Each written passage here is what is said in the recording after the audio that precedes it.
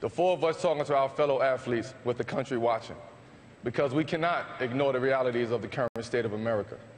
The events of the past week have put a spotlight on the injustice, distrust, and anger that plague so many of us. We stand here tonight accepting our role in uniting communities to be the change we need to see. During the 2016 ESPY Awards, LeBron James, Dwyane, Karl-Anthony, and Chris Paul opened up the show with a call to action from fellow athletes in the wake of this month's tragic killings of Philando Castile and Alton Sterling. That very conversation carried on into another major sports event on Thursday night. I'm Ashley Williams at the 2016 Kids' Choice Sports Awards, where today on the carpet, the big conversation was Black Lives Matter and athletes stepping up.